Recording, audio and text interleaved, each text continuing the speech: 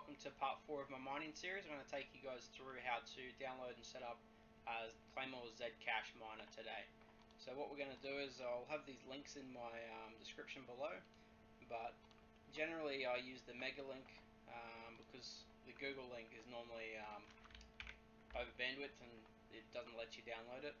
So if you just go to the mega link, and he's up to version 6.0 at the moment, so if you just double click on that file, it'll take a couple of minutes and it'll download to your downloads folder. So I've already downloaded it, so I'm just going to show you guys. It'll come in a zip folder. Open the zip folder, just copy this and just paste it to your desktop or wherever you want it to go.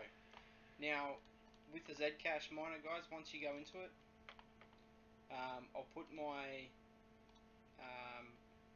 command line in there as well because it's slightly different from the default one. The main difference with mine is there's an intensity setting now.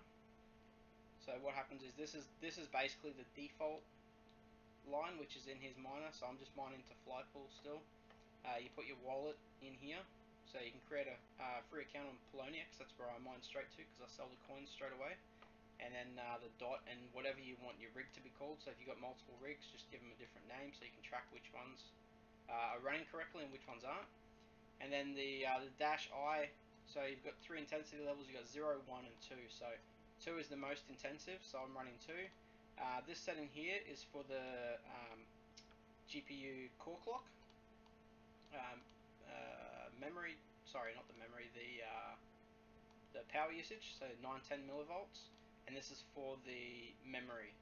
So in here, what happens is when I run this, it actually sets these 2 fields here to 910 power instead of the default, which is 1000. So the good thing about having that in your actual command line is if your rig crashes and you need to restart your rig or something, or your driver fails, sometimes what will happen is this will default back to your default power settings, which are 1000.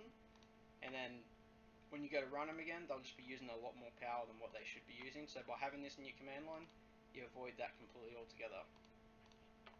Now, I've just done some mining before. I'm not going to start it up on the video. I will start it up on the video actually. So this is 6.0. It's not going to run at full capacity obviously because we're doing a video. But this is mining from just before. So we're getting between 135 and 140 hertz per card. So this test rig's got 4 cards in it, and we're using the Claymore 6.0 miner version, which is current up to date. Now, by using those same links, guys, when he releases new versions, you can just download the new version.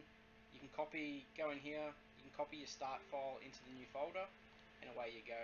So this is the miner happening now. So this GPU3 is obviously controlling our video at the moment, and it's obviously using a little bit more. It'll take a minute or 2 for it to pick up to the correct speed. But yeah, if you're doing a Radeon RX480, you should get around these hash rates. So that's it, guys. Thanks for tuning into part 4, and I'll see you guys next time.